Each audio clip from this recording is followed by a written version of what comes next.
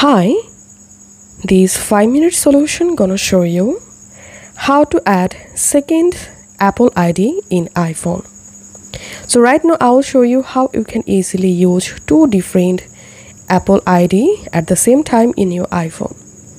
First of all, go to your iPhone settings app, and here you have to sign into your first Apple ID. As you can see, I've already added my first Apple ID here in my settings app. And now to add second Apple ID, we have to use App Store. So go to App Store and tap on your profile photo, and if you're using an Apple account, all you have to need sign out your account, and then just tap on sign in with Apple ID, tap on continue.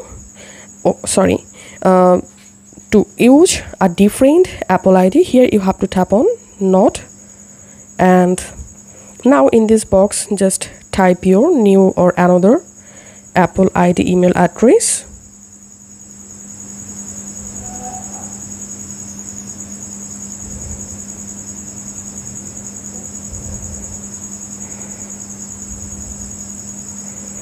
And then tap on next and write here your second Apple ID password. Tap on done.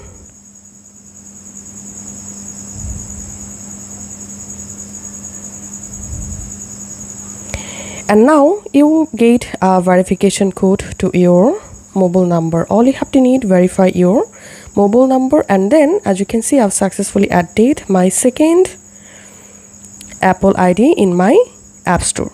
Now I'm going to opening my App Store and tapping on my profile photo, and as you can see, my current Apple ID App Store Apple ID name is this one. And now I'm going to opening my iPhone settings app, and in my iPhone settings app, as you can see, I am using another Apple ID.